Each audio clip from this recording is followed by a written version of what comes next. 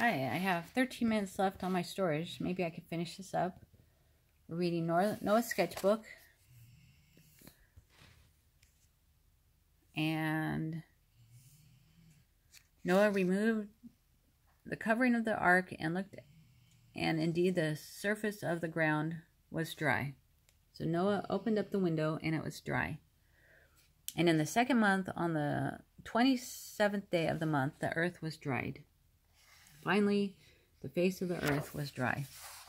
Then God spoke to Noah, saying, "Go out of the ark, you and your wife, and your sons' wives with you." God said to Noah, "Everybody get out. Your whole family, go out of the ark. Bring out with you every living thing of all flesh that is with you, birds and cattle and every creeping thing that creeps on the earth, so that they might abound on the earth and be fruitful and multiply on the earth." So Noah went out, and his sons' wives with him. Every animal, every creeping thing, every bird, and whatever creeps on the earth, according to their families, went out of the ark. So everything went out of the ark. Everyone. Platypuses, snails, cows, birds, turtles, raccoons. They all went out of the ark. Then Noah built an altar to the Lord, and took of every clean animal and every clean bird, and offered burnt offerings on the altar. And the Lord smelled a soothing aroma. God smelled a pleasant smell from Noah's sacrifice. It was a pleasing smell to God. Pleasing aroma.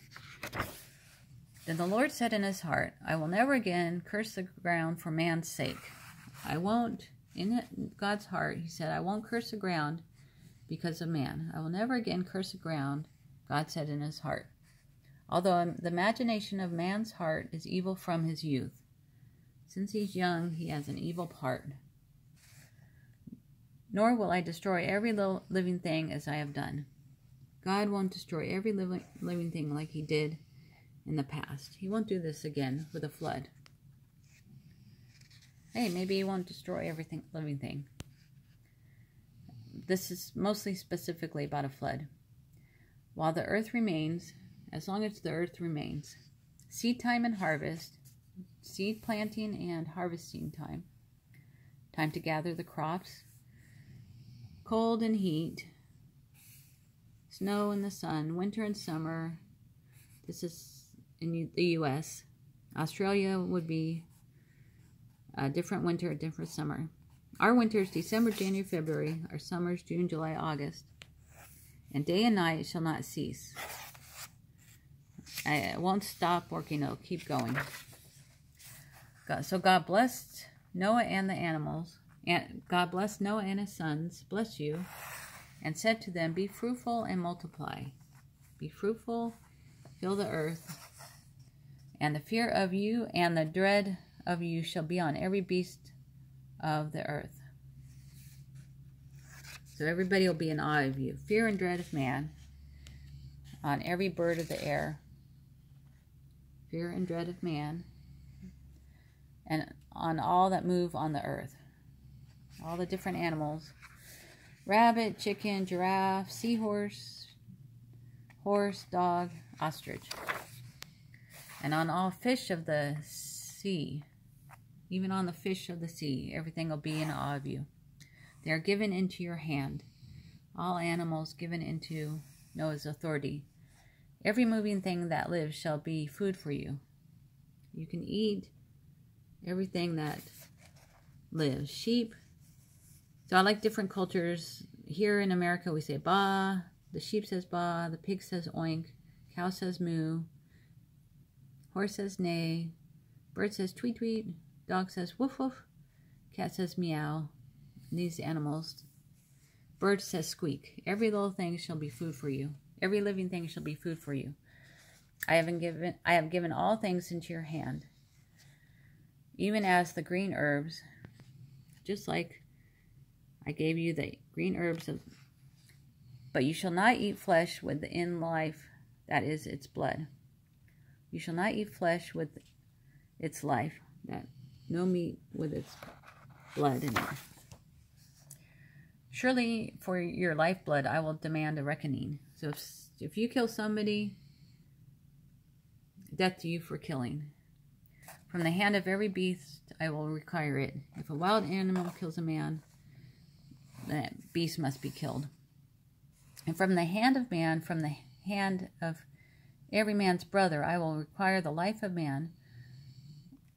Whoever sheds man's blood, by man his blood shall be shed. For in the image of man, for in the image of God he made man. God made man like him. And as for you, be fruitful and multiply, bring forth abundantly in the earth and multiply in it. So multiply in the earth, be fruitful and multiply. And God spoke to Noah and to his sons with him, saying, And as for me, behold, I establish my covenant with you and with your descendants after you. God makes a promise with Noah and his sons and his future offspring, and every living creature that is with you, the birds, the cattle, and every beast of the earth with you. God makes a promise with every animal with Noah. Of all that go out of the ark, every beast of the earth, with all people and all animals that came out of the ark, God will make a promise. Thus I established my covenant with you. And I did these little lines around the covenant, the promise. Never again shall all flesh be cut off from the waters of the flood. Never again shall there be a flood to destroy the earth. So God makes a promise to Noah.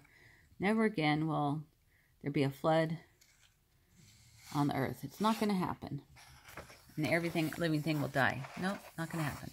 And God said, This is the sign of the covenant which I make between you, me and you, and every living thing that is with you for perpetual generations. God's promise to Noah and to all future generations.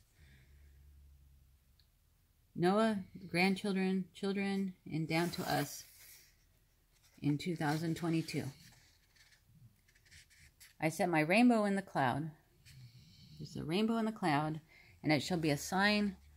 It shall be for the sign of the covenant between me and the earth. So God made a rainbow for us. It shall be when I bring a cloud over the earth that the rainbow shall be seen in the cloud, and I will remember my covenant, which is between me and you and every living creature of all flesh. I remember my promise between me and all living creatures. Excuse me. The waters shall never again become a flood to destroy all flesh. God's promise. You will never flood. This will not happen again. And the rainbow is, you could color it, red, orange, green. Red, orange, yellow, green, blue, indigo, violet. Roy G. Biv. The rainbow shall be in the cloud, and I will look on it to remember the everlasting covenant between God and every living creature of all flesh that is on the earth. Everlasting promise for forever to everyone on the earth. So when God looks at the rainbow, he will remember his promise. And God said to Noah, This is the sign of the covenant which I have established between me and all flesh that is on the earth. This is a promise between me and you. Now the sons of Noah who went out of the ark were Shem, Ham, and Japheth. I don't know how you say that. Japheth. And Ham was the father of Canaan. These three were the sons of Noah, and from these the whole earth was populated. Shem, Ham, and Japheth. So thank you for reading this with me. The rest of the story is in Genesis sketchbook. You'll read a lot of what happens in Genesis and some more about Noah. And I hope this has blessed you. Have a good Sunday.